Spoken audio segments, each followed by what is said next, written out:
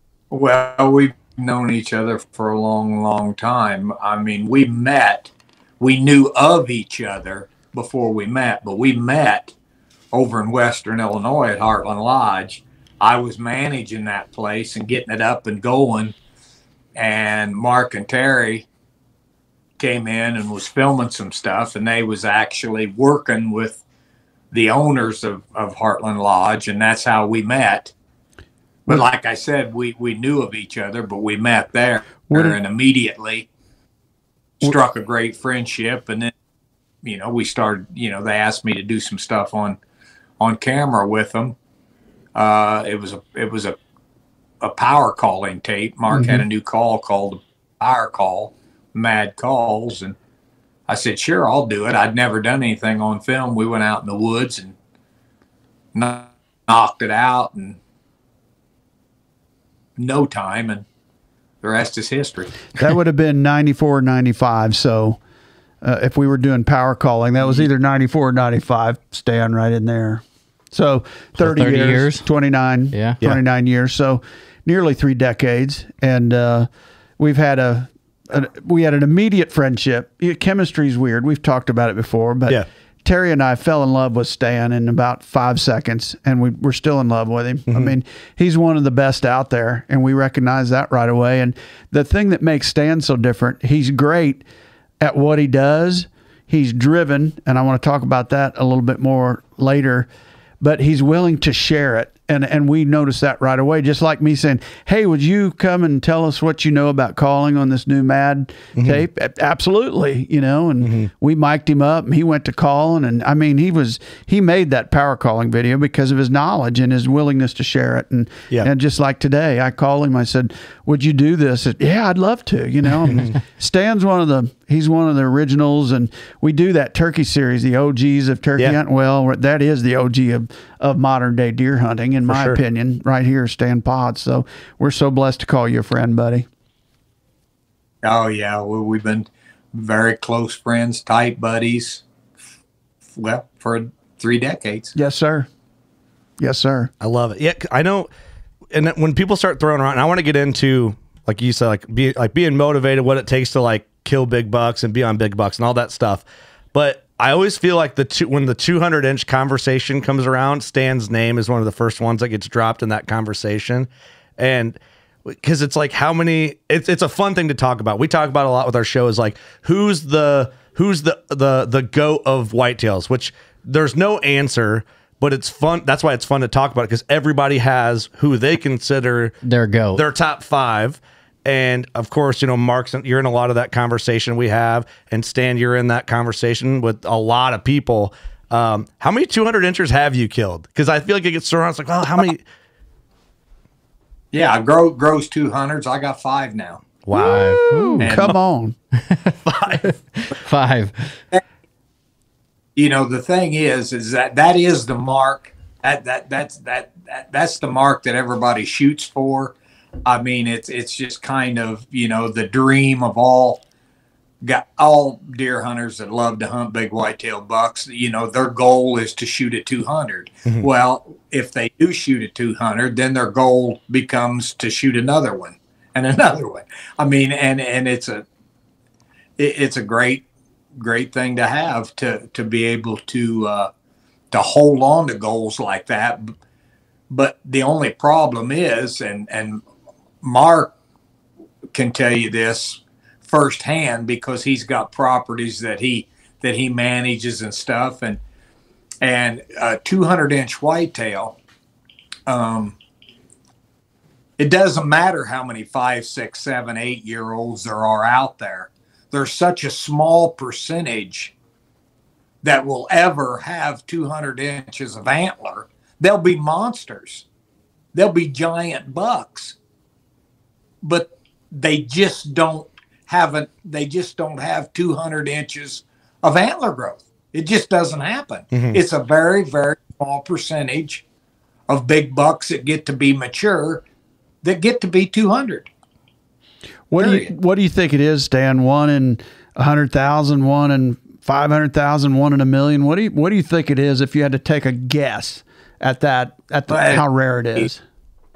A guess would be 1 in 100 or more. 1 in the hundreds of thousands, probably. Yeah, agreed. I would assume.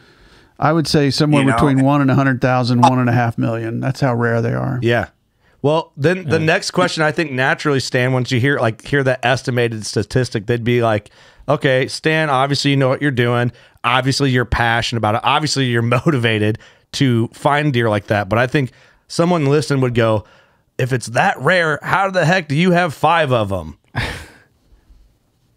Well, it's because I put myself in the place and the opportunity where they're at, and where I knew some of them were, and I hunted them, mm-hmm. and I let a lot of other deer go by.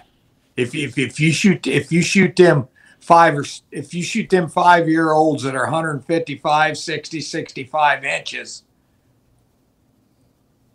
You're not going to kill that 200. But in saying that, it's hard for people that do TV and video and stuff to pass up those big mature 5 and 6 year old bucks that aren't 200. And let me say this also, for all the guys out there and the gals that love to hunt that are listening. You know, if you take, let's say, a 7.5-year-old whitetail, which is a rare animal to get 7.5, especially in the Midwest. But if you take a 7.5-year-old deer that's 165-inch big giant 8, 9, 10 pointer, heavy bases and everything, and then you take a 7.5-year-old that's a gross 220, and you go out there and you hunt them, there's really no difference in the two other than the antler growth, because they're both the hardest animals in North America, especially in the Midwest and the populated areas. They're the toughest animal to kill on a regular basis with any consistency, period. They are. He's right. Yeah. No, I love that breakdown of that, because that's what it is. You know, when you get to that age class, it's like, you know.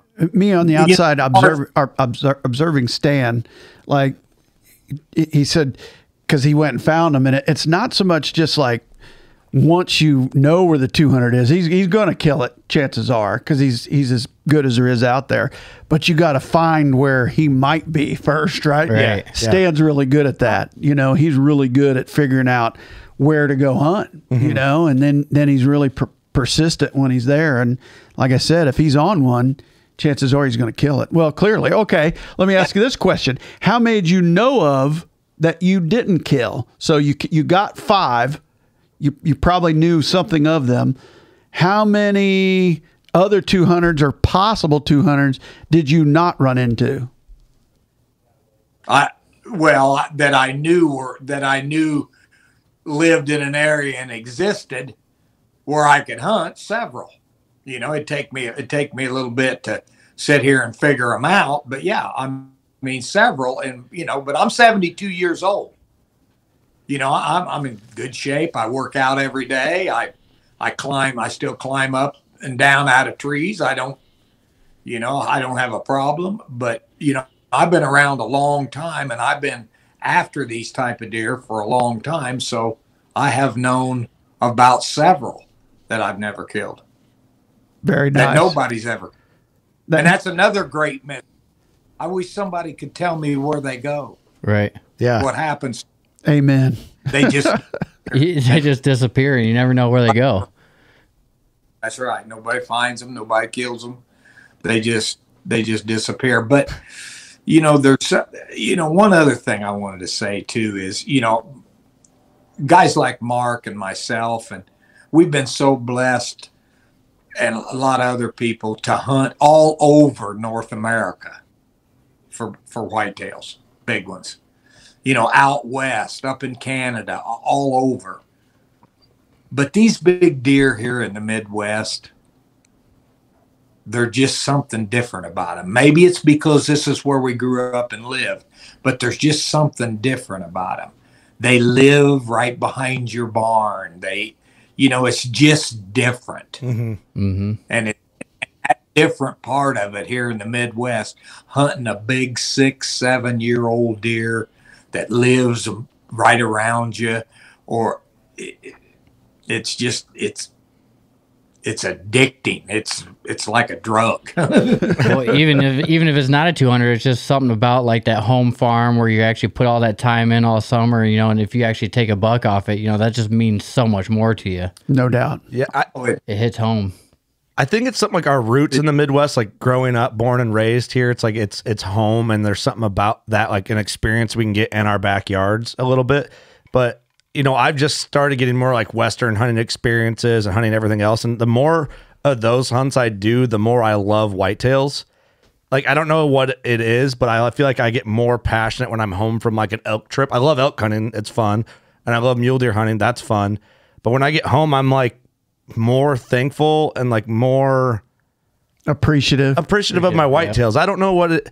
I love all hunting, but something about the whitetails just like I don't know. I think it's just because that's how we grew up and what we grew up doing. It like completes me. There's no place like home, right? There's no place like home, and it's the holy grail of hunting. You know, is the big deer. I shot a buck. I shot a buck with my bow last year that I called the Fat Bottom 8. He was 6.5 years old. He was an eight pointer and had several trail cam pictures of him, but he was an absolute beast. Probably 50s. I don't remember what he scored, but he was just a straight big 850s, but just, just a beast of a deer, 6.5, 300-pound on the hoof whitetail. And, that was just, I was just pumped up with him as anything because I was after him. I hung the stand right there for him.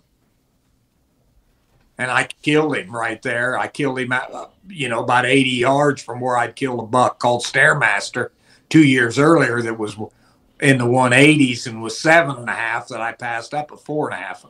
But that big Fat Bottom 8, when I looked up and saw him coming and he was behind a doe, it's just, oh, good Lord, here he I love it, man. You can't beat it. I love how your post-shot reaction, Stan, is like... Well, that's what stands out about Stan Pods. The best thing, man. It is the best. Because, we all have our own... Everyone kind of has their signature, range of how they react. And it's like, yours are the most iconic, I think, and ever. That's what makes him Well, Stan. that's just... Right. And that's just me. That's my personality. That's how I am. That's who I am when I'm not deer hunting. Mark will tell you that. It is. Well, we just saw it right there. He thought about it and was about ready to react. I love it. Stan, what else gets you excited?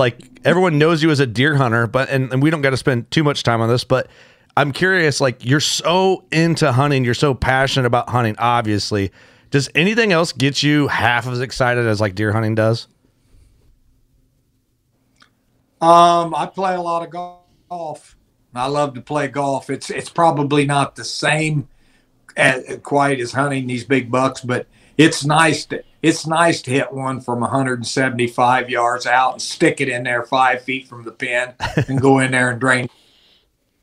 Okay. I was just curious, because I think hunting gets me excited more than anything else that I can think of in my life. I'm into other things, but not to this level. So I just didn't know, if it just taps into something kind of a little deeper for you then, which you kind of answered, yeah, it does. But I was just curious, Really nothing like hunting these big whitetails, but there's other things that, I used to fish bass tournaments. I used to travel all over the country and compete, and the competitive part of me, I loved it, and I was pretty good at it, and I did it for a long time, and then I quit playing golf. I played golf when I was in my 20s and 30s, and I quit for 30 plus years. I just started back up again 5 or 6 years ago, and I love the game, but tournament fishing. My sons both do it now, and tournament fishing was great, but that's sometimes you got to move on. It's tough. It's a grind, and so I went to the golf course and got to playing with all my buddies, and I love that. There, but I usually shut it down when it starts getting close to October, and I don't really play until I'm done hunting. I shut it down and hunt whitetails for several months, and then I leave and go to Arizona, and we live in Arizona on a golf course all winter long. We're out there 5 months, and I'm playing 4 or 5 times a week. Perfect. Love it. I was going to say that a lot of people may not know he goes to Arizona all winter, but that helps keep him in shape. He talked about working out, and that was one of the things I was going to talk about. Stan, one of the things that I've noticed with a lot of really good deer hunter is how determined they are and how persistent they are. Yep. He gets up every morning and he does 4 or 5 miles on a you do it on the elliptical, don't you, Stan? Yeah, I use the elliptical machine. I do every day. I do 4 miles, awesome. 7 minutes, and then I do 300 crunches on my medicine ball. That's what I do every day. Plus, he's golfing. He's active. He's 72.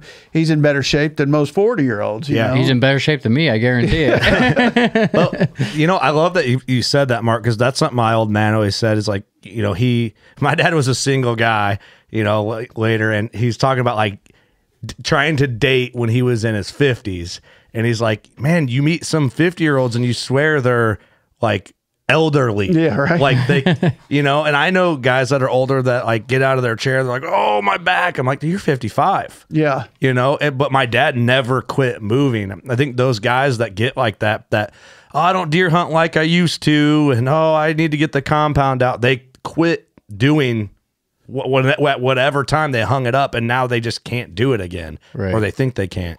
So it's like, yeah, if you want to deer hunt, But it all boils down to the fact that you get out of something what you're willing to put in it. for sure. And as you get older, like I have, you got to even dedicate yourself more to stay in the game. That's a great point. I've said this a lot. Mark, you understand, there is a reason why Michael Jordan and Tiger Woods were the greatest ever at what they did. That's because they were the first ones to get there and the last ones to leave, period.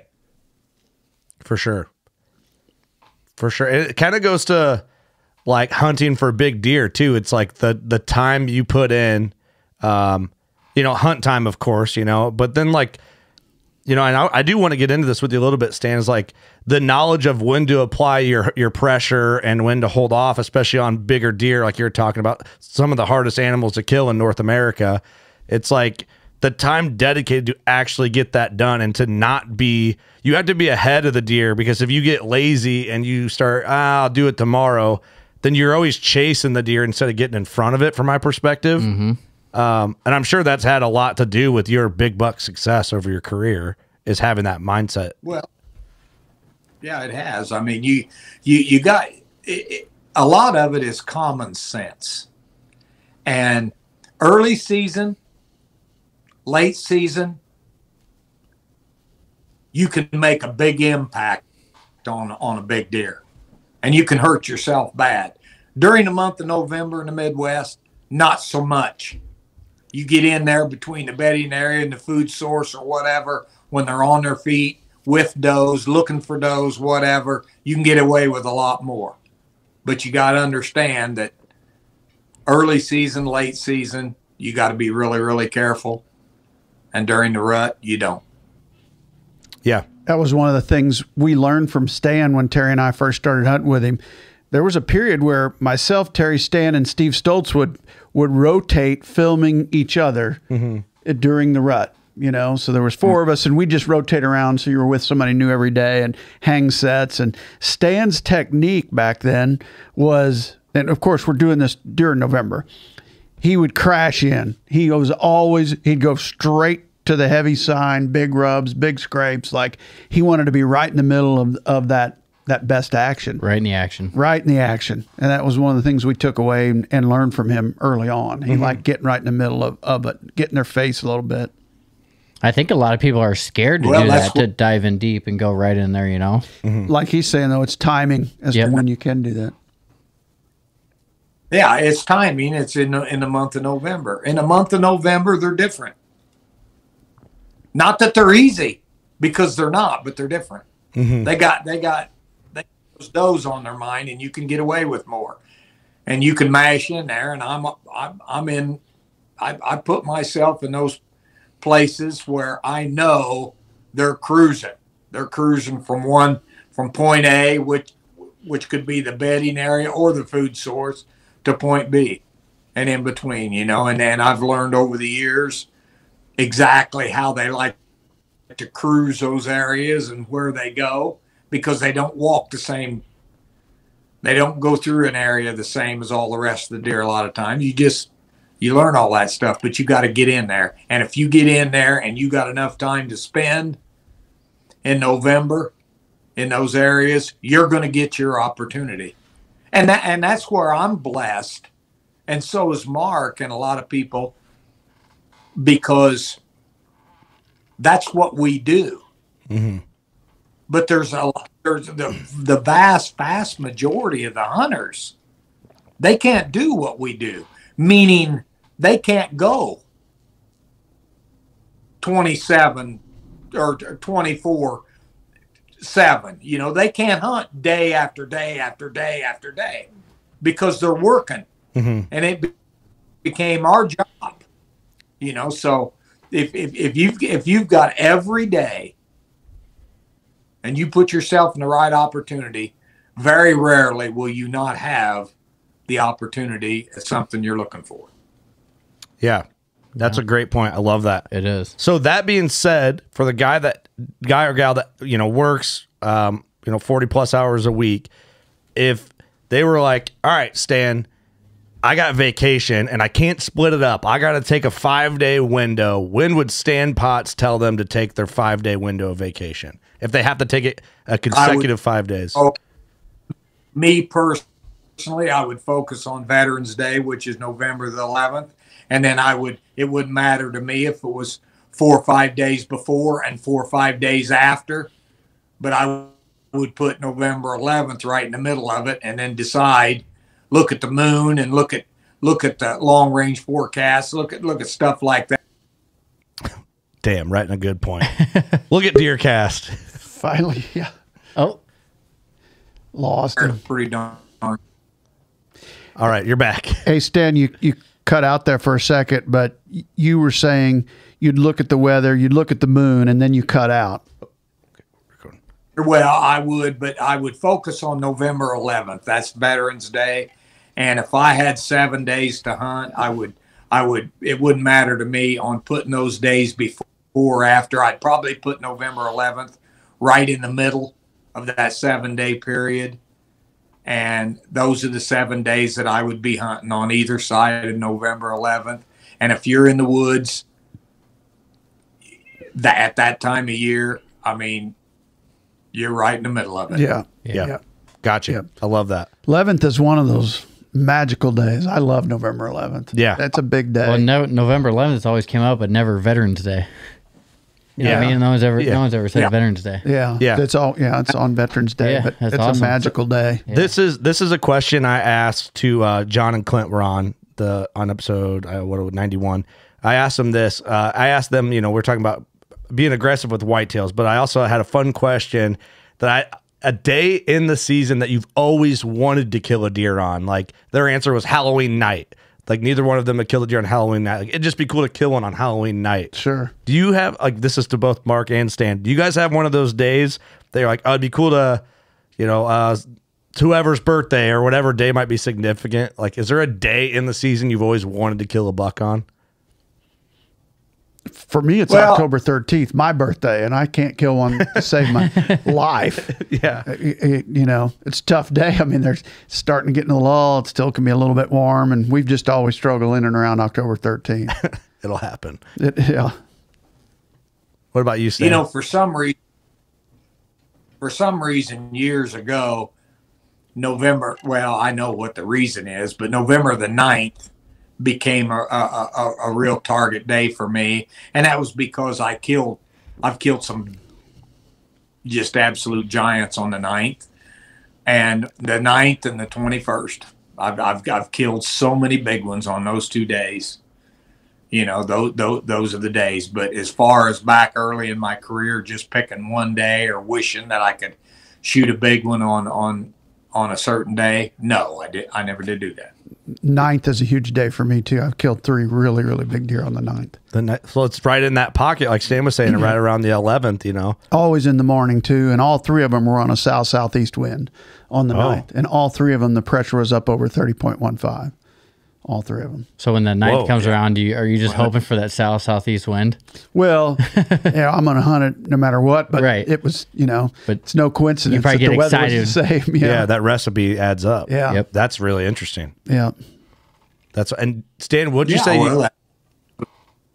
Go ahead. Sorry about that. Yeah, that's that.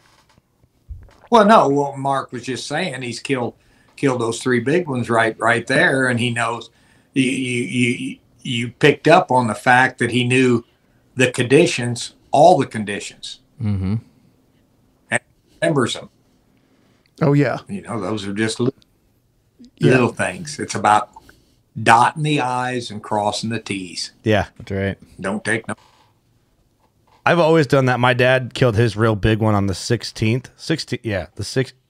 Well, geez, now I feel bad. 16th or 17th. And that was like our day we always shot for. So it's a couple of days before Illinois firearm season.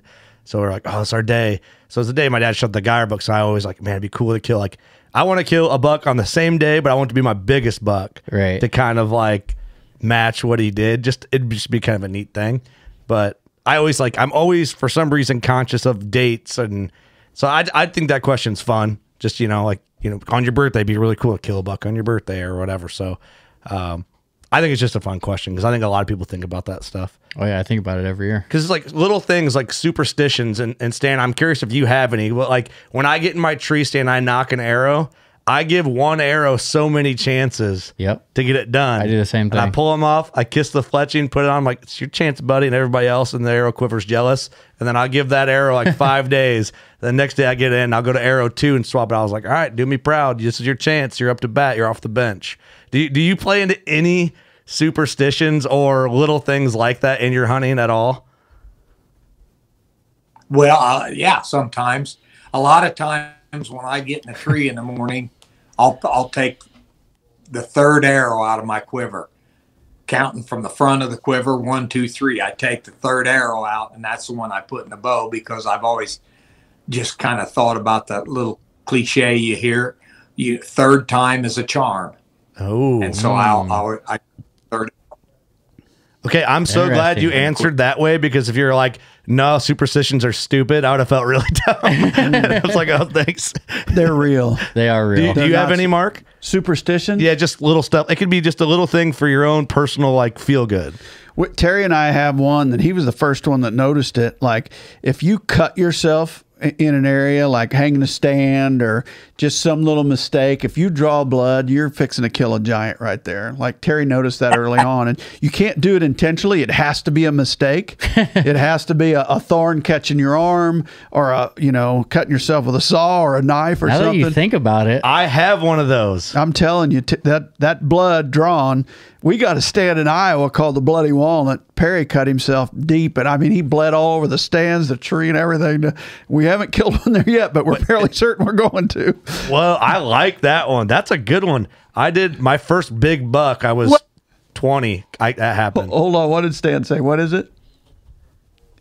Well, it just goes to show you that was a great question that you asked us because I had the third arrow. Mark's got the drawn blood. I mean, we all as hunters, I guarantee you, most all of us have things like that. I bet you 98% of the people have something. Oh, they got something. And Lucky Song, I'm telling you. Oh, yeah. That's the most powerful damn thing in the fall is when you find the Lucky Song, you can't make it come up. It just got to come up on its own. Yep. Man, it's powerful. We've had some tremendous Lucky Songs through the years. See, I love that because I feel better about myself now asking you that I consider two of my childhood icons, and still, it's like, all right, it's not just like I'm being dumb type thing, like a little thing. No, everyone does it. Yeah, it's fun. That's a fun thing to think about when it comes to that. It's a fun question to ask. Yeah, I like it. You guys make me feel better about all the dumb stuff I run my brain through during hunting season. So anything else, Dan, besides the arrows? You got anything else? Like, do you have a song? Do you have anything? Nothing comes to mind, but I always do that with my arrows. The third is a charm. Third time is a charm. You count to that third arrow and pop it out. Okay, I got another question for you, Stan. You've hunted whitetails a long time. Obviously, like huge accomplishments. 5 gross 200 inchers. Is there something in the whitetail woods that you haven't done that you want to do? Like, is there a goal you haven't like checked the box on yet? I haven't killed a 200 off the ground. Ooh. And I'd love to do that. Number 6 off the ground. That's a good one. Mark, do you have anything like that? Is there something that you haven't accomplished yet that you're kind of like, man, I really want to check that box? Have accomplished it, but I want to do it more. Just introduce more people to hunting. Take more people hunting that maybe wouldn't have a chance to do so.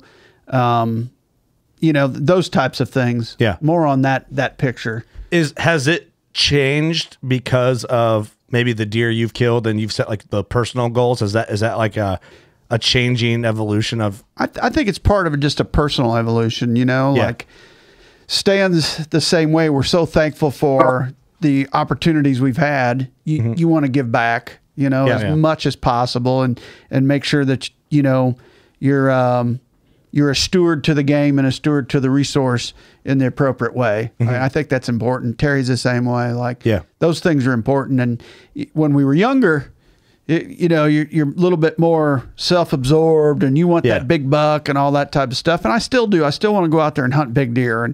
But I love seeing other people kill giants. You know, Wade killed a monster last year. I love hunting with Perry because every deer is like a world record when he sees it coming and then shoots it. And I just love that stuff. Love hunting with Taylor and Austin's the same way. He has a cardiac arrest every time we see him, you know, a turkey coming in or a strut or a big deer. So, you know, it's that type of stuff I really enjoy, and I love our catch a dream hunts. You know, I mean, those are always the hunts of the year for me. So. Yeah, absolutely. No, I do love that. You guys, I mean, you know this, like both of you guys do realize how many people you've got like into hunting at a level like of like my level of hunting. Of course, like my dad and I hunted together, but like watching you guys as a kid is what kept me motivated. Like kept me. I felt in the game because, like, if I was irritated, we go back to our camp and I'd just watch videos, and that kept me in the game. It kept me excited. It kept it fun for me. So I know you guys know that, but like the extent of people you two have got passionate into hunting and more people into hunting, and then the careers you guys are probably responsible for is probably way greater than you guys know. I mean, I know you guys probably have an idea, like, you're not ignorant to the position you're in, but I mean, shit. Just the piece of people you guys have influenced like, into hunting. Yeah, the influence they have is so heavy that you're doing more, you know, just besides of you directly taking someone with you hunting is astronomical. It's huge. So I just want to give you guys some credit there. Like, it's insane. Like, you probably couldn't even really wrap words around it to explain it. Well, you're too kind, Kurt. You're doing the same thing with your platform, and I'll let Stan speak to that. I know he's thankful and feels blessed like we do, and we're hopefully that's what we are doing. Oh well, I am blessed. I'm blessed to share the knowledge that I've accumulated over the years. I realize that the platforms that the Lord has given us has created a lot of great things, and people want to do what they see us doing, and we've brought a lot of people into the sport. Yeah, I definitely know that, and I'm definitely thankful for that, to be in for the Lord to put us in a position to do that. And yes, we have, and that's why we love what we do, and we will continue to do it as long as we possibly can. And we're so appreciative to all the people that shed a positive light on the sport of hunting. Mm-hmm. Great. No, I love it. Well said. I just had to say that, you know, it's like this is a pretty surreal moment for me. I don't get nervous on many podcasts. Rob Keck and this one, I'm not going to lie, I'm pretty nervous. And it's the man. It's the man, you know. So I feel like I'm not interviewing or conversating as my normal podcast self because I'm nervous. So I'm just being transparent. I mean, it's also real. Like, 8 years ago when we started this, do you think we'd ever thought we'd have Mark Drury sitting here and Stan Potts calling in? Remember we had Taylor on as a podcast, and we thought we were like, big time in it. Well, Taylor goes, "Hey, my dad listened to the show," and I was like, "Oh no." that was what, 7 years ago? 8 years ago? Over 8 years ago, just a touch over 8 years. It was our first like 30 episodes. It's like, oh yeah, Mark listened to it. I was like, uh-oh. Like, I just got nervous. I'm like, he's going to hate us. Yeah, he hates us for sure. I was new to the podcast. Like, even the awareness of podcasts were new to me. And she was like, I'm going on this podcast. And I'm like, what? Who are these guys? What's going on? So I was curious, and you guys were great. I was like, this is awesome. I really enjoyed it. Good. I remember being like, oh no. We all kind of sank that day. Any future we have, Mark just called everybody's like, avoid these guys. No, and then Chase Rolfson was the one that said, you got to watch these guys. They're on fire. They're so good at what they do. And the moment Chase said that, that was over for me. I mean, his word is gold, so that's when I became a huge fan, and we've been friends ever since. That's right. Because of Chase's introductions. Chase has been the coolest dude to us. He's so good. He's Same awesome. with us. He's awesome. The big shift for us. But no, I didn't mean to get all sappy on you guys, but I just had to at least say that why I had you guys here. I love hearing that stuff, and you guys are doing a great job, and you're taking the torch. They are, big time. In baseball, Stan Musial was one of the greatest players to ever play the game, and they called him Stan the Man. Well, maybe we can get that to stick for Stan Potts in deer hunting. He is Stan the Man. Here comes that man again. That's how they. That'll be easy. He was in Boston, and he was new, and he went 4 for 4 that day with 2 home runs. And every time he'd come up to the plate, a lot of the fans were going, "Here comes that man again. Here comes that man." And then it was Stan the man. Well, here he is, living proof. Is that where that saying comes from? Stan the Man. Stan the Man. That's exactly where it comes from. Stan the Man Musial. Yep. And Musial was the man. Well, he's the man, buddy. I mean, I've been a Cub fan my whole life, but I love the guy.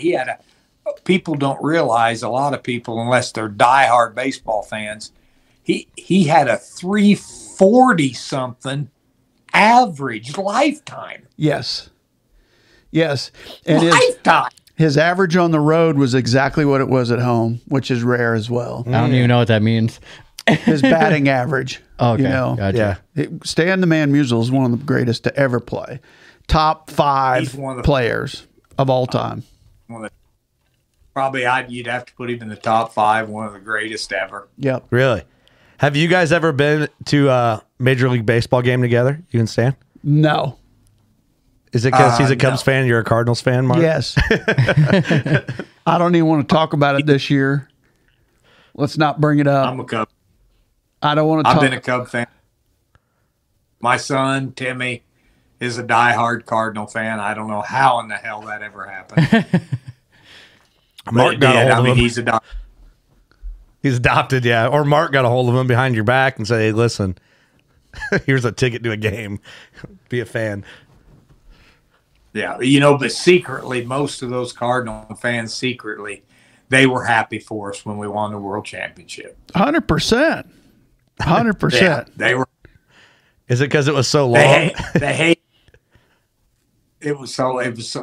I didn't know if I would ever see it in my lifetime. But when it happened, it happened. I mean, Brenda and I was sitting here watching the game, just her and I, watched the whole series, and yeah, it was a tearful moment. Yeah, that's crazy. I don't follow sports, and part of me feels like I'm missing out. All these Cardinal fans, that our whole life too it was just brutal because we never won a championship, and the Cardinals got 11 of them.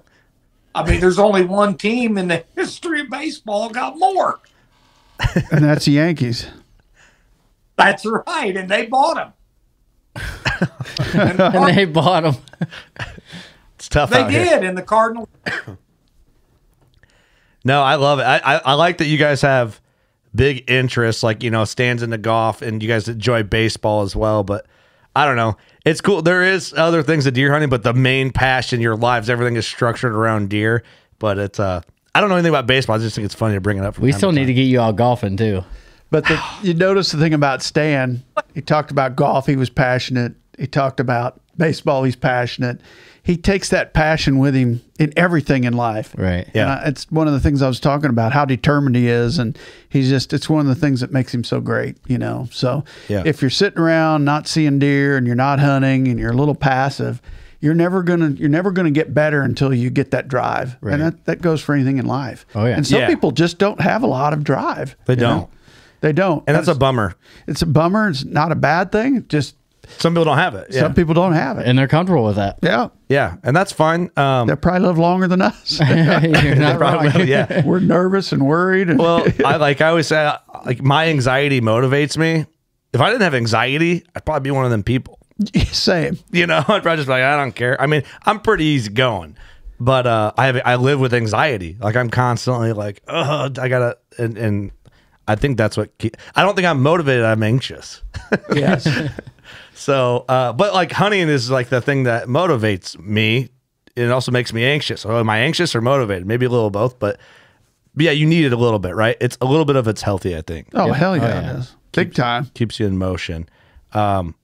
Stan, what do you got going on this fall? What is top of mind right now? Is there a certain deer or is there a certain state? What are you looking forward to the most this fall, 23? Forward to hunting right here at home, and got my two boys. And over the last 7 years, this is 7th year we've had that big lease over there, and I'm looking forward to hunting with them again. And the last 7 years have been the greatest years I've ever had in my hunting career, just because Timmy and Terry are involved in that lease with us, and I'm looking more forward to that. But yeah, there's two deer that I'm after. Good. Will it be the number 6, 200 from the ground? That you might. I mean, there's two of them, and I'm set up for them. And I got six. I got more than 6 spots, but I got 6 spots. I mean, they are dialed in, and now all I got to do is have a little bit of luck and be in that tree when they come by, because they're going to come by them 6 spots a lot. everybody's like, man, I'd like to have one of those 6. Right? Yeah, I think everybody is, but also it's like they haven't put in the time and fraction of the time that used to have put in. He's set up for good reason, you know. To that point, Stan, those 6 spots,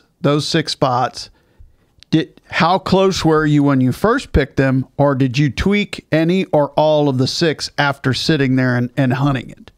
How close were you first time? You know, I didn't. I knew where I wanted to be. I knew the 6 areas I wanted to be, but I didn't get real antsy and just go in there and throw one up. You know, I spent a lot of time out there looking and analyzing and figuring everything out, to where, you know as well as I do, Mark, when and most of it's bow hunting, but you know that you got to be pretty much in the right tree, not just in the right area, in the right tree to get killed. Yep.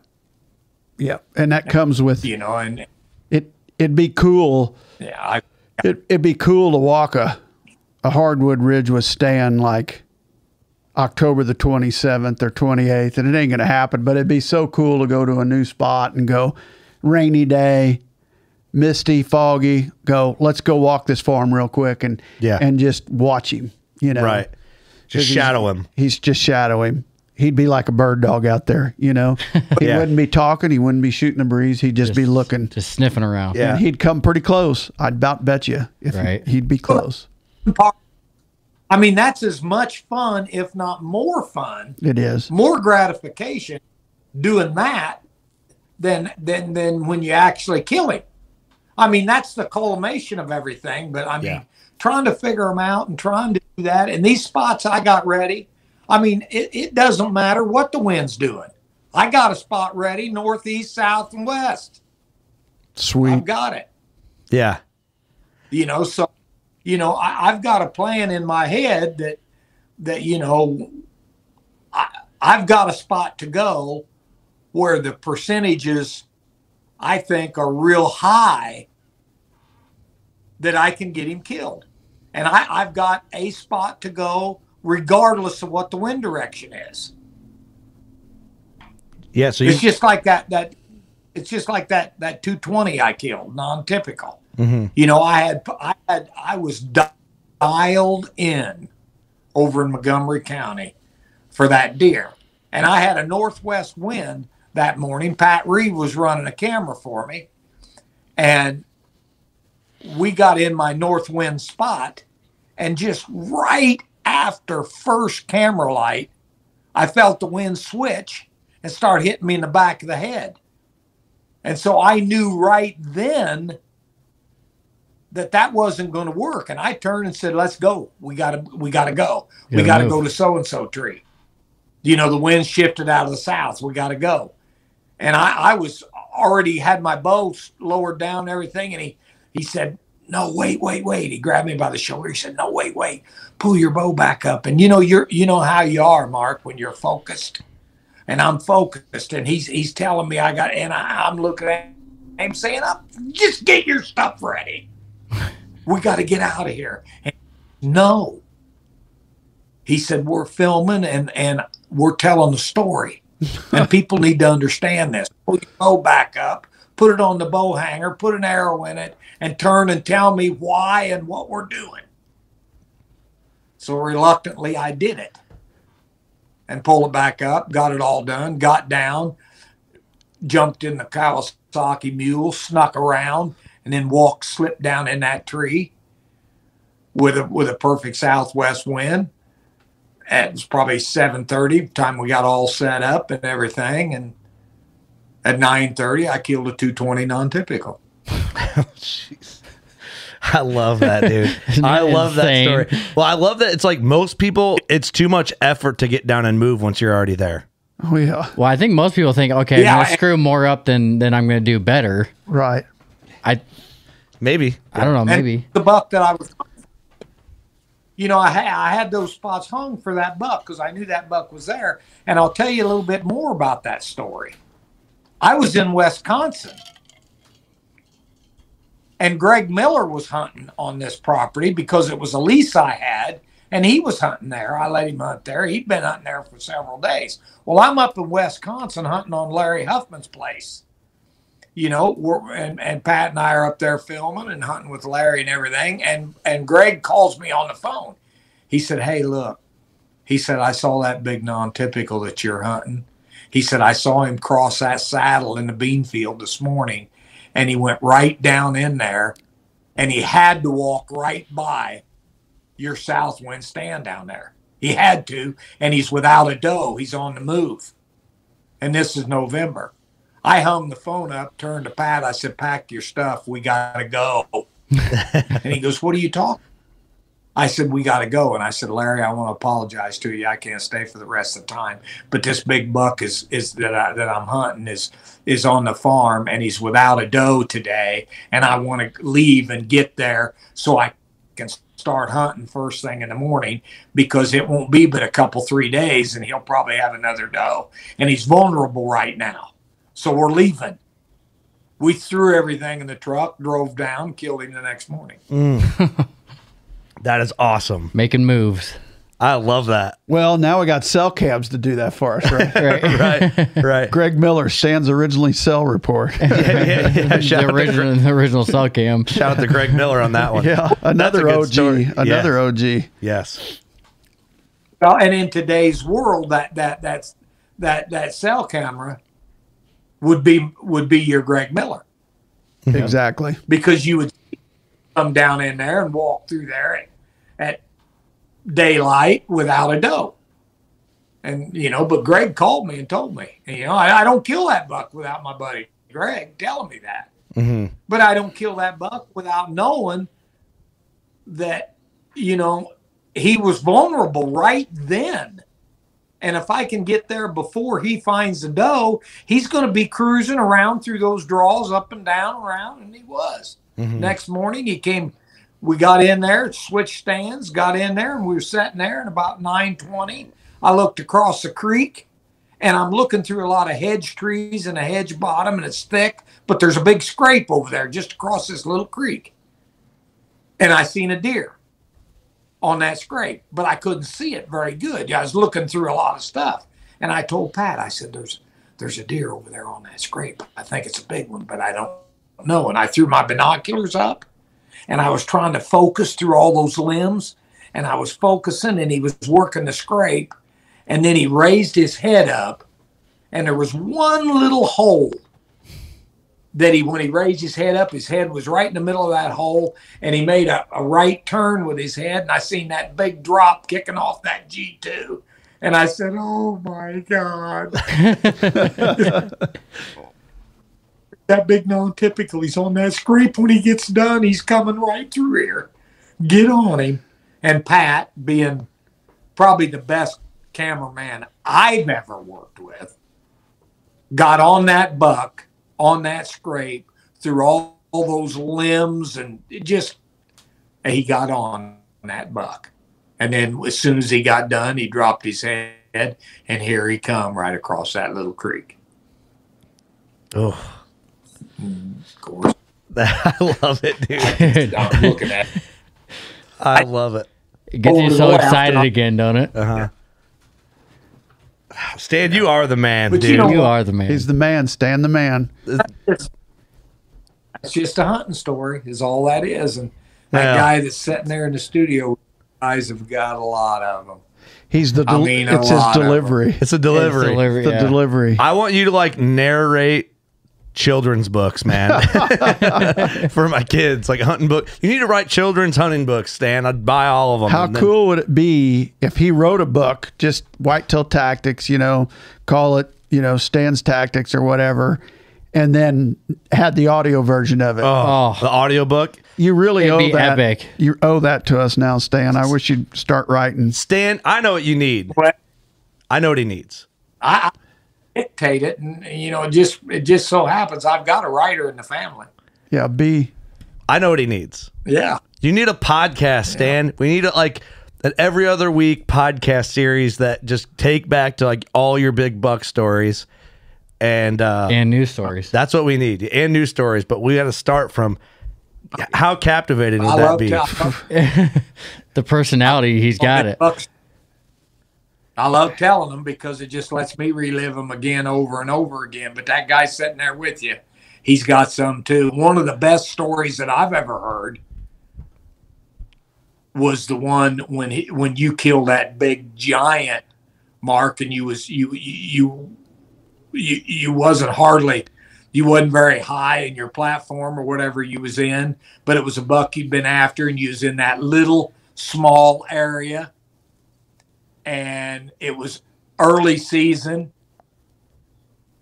and he came in, and the whole story, I mean, you called me up when you killed him. I heard that you killed him, and I sent you a text, and you called me up and told me the whole story right there over the phone. And he actually came in behind you, if I remember right. And then when he's you can hear him coming, and then when you look down and see it's him, it's just that was the one where I think you're talking about Danger, if I'm not mistaken, and not that little 3-year-old, that nice 3-year-old came in and ripped the living tar out of a tree. Just coincidentally, it was one of those mornings, really high pressure, 30.3, October 21st, my anniversary, and he ripped the world apart. And I told Wade, I said, if he's here, he's going to come to that sound. And it wasn't minutes. I could see feet walking, and all the other deer had already moved, right? Everything else had calmed down. It's that time of the morning where you're like, a little bit longer and we're going to go. Yeah. And then that one deer ripped the world apart, and then it wasn't long. I could see his legs. And I told Wade, I go, that's him. And I mean, he literally walked right to us. I shot him at 4 steps. Yeah. I remember that. That's one of them hunts you watch, you get chills when you watch it. Yeah. Big deer, 216, 217, 217. Yeah, big deer. Yeah, he was. Yeah. And you know what? Chances are there's a good chance that buck was already bedded down. Yes, And he heard 100%. Well, and we were in his bedroom. That's why we hunted there. Like, I couldn't find him. He was on another farm, and I lost him. And then I had a hunch. There was this little bitty patch of brush right off the county road. Honestly, it's within 100 yards of the county road. And I went in there, and I surrounded it with cameras. And this is preceded cells. And I got him. And then I got him, and I got him on all of them, coming and going. And I was like, I found his bedroom. Yep. And then we went in and killed him. First time we hunted it, we killed him. But we waited for the weather then. Yeah. And it was. I bet he was bedded down. He was bedded down when that buck tore that tree up, in his little sanctuary. Sure. No. He just couldn't that's a take it. no. He was like, I gotta get him out of here. Yeah. So we called that deer Danger's Calling. And then Terry killed that deer 2 years later at age 5.5, and he was in the 170s. Oh, really? We called him Danger's Calling. Oh, I like that. Yeah. That's a cool connection. Yeah, it Yeah. is.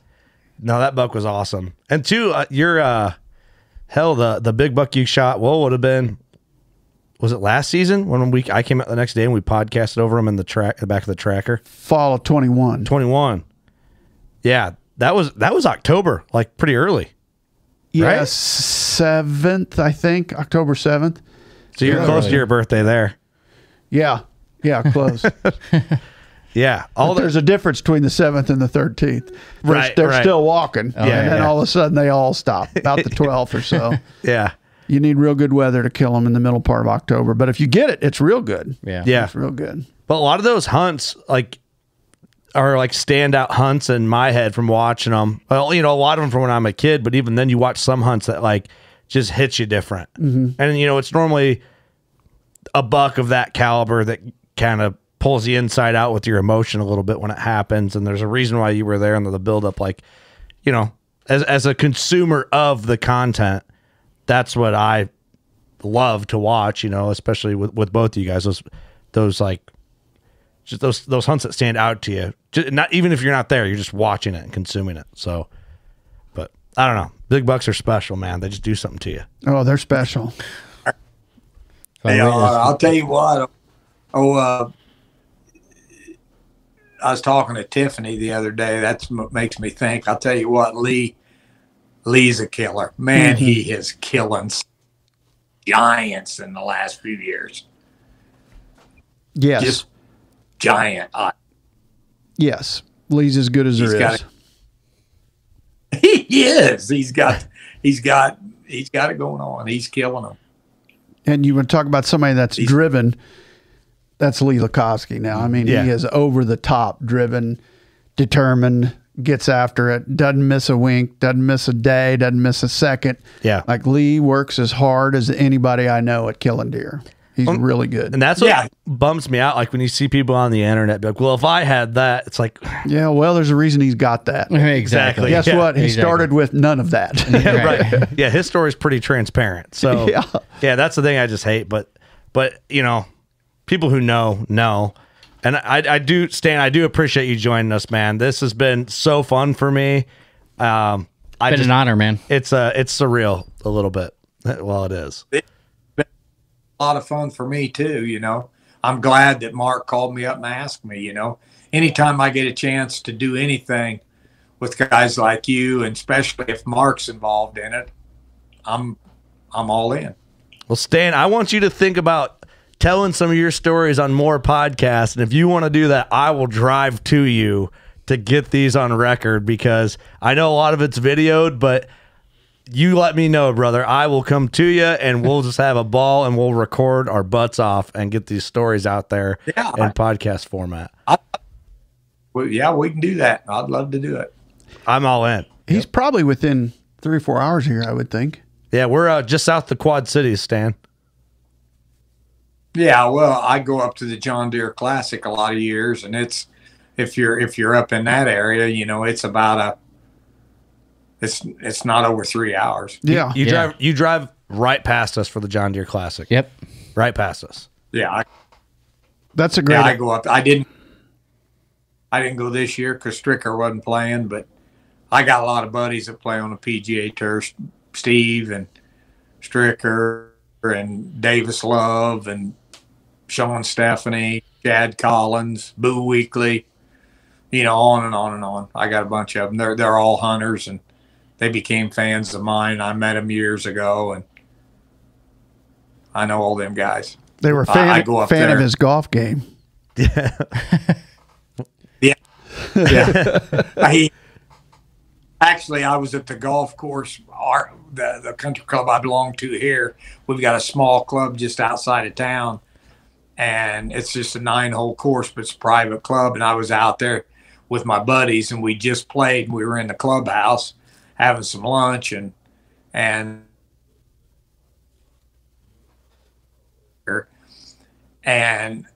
we're talking about it. You know, we're trying to put together an elk deal for next fall, but he was calling me, and I looked down and I said, looky there. I said, it's Steve Stricker. And of course, my buddies all see his name on my phone. They're going, oh my God, what's he calling about? What's he calling about? I said, what do you think he's calling about? He's calling because I'm sure he's in trouble with his swing right now, and he wants to talk to me.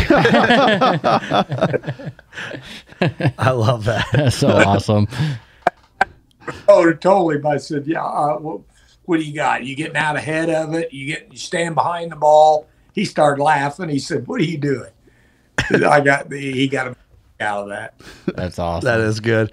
Well, Stan, if you go up there next year, you got to hit us up, or, you know, I'm serious, man. I think the way your passion, the way you tell stories, we need to make this a thing. Yeah, because the John Deere Classic, we're what, 25 minutes away? Shit. Yeah, maybe. Yeah. Yeah, maybe about that. Yeah. So, but I'm honest, Stan, if we want to record more, I mean, that would be great. We'll do it for the Deercast series there on Deercast like we're doing now. Yeah, anytime, guys. It'd be great. Awesome. You're the best, brother. Or even better, we'll fly to Arizona when it's freezing cold here. Yeah, Kurt's buying the tickets, right? Yeah. Yeah, come out anytime. Yeah, I'll play my first game of golf and just embarrass myself in front of you. That'd be fun. Mark and I have played golf. Yeah, we have played golf. I haven't played since then, though, Stan, honestly. It's been a long time since I swung a club. Are we going to do a Deercast golf outing? Well, Terry and I used to both play. Let's do it. But we don't anymore. Just too dadgum busy. Yeah, I get it. Well, Stan, thank you so much, man. This has been amazing. Mark, thank you for helping line this up, and thank you for being in studio for this. Oh, shit, man. Two of my favorites. You know, Kurt and Stan, Eric. I mean, this is awesome. Yeah. How do you have a better Friday than this? That's right. I appreciate you saying that. Yeah, well, it's the truth. Love the fact that Mark called me and asked me, and love it. Had a great time, and you guys have got it going on.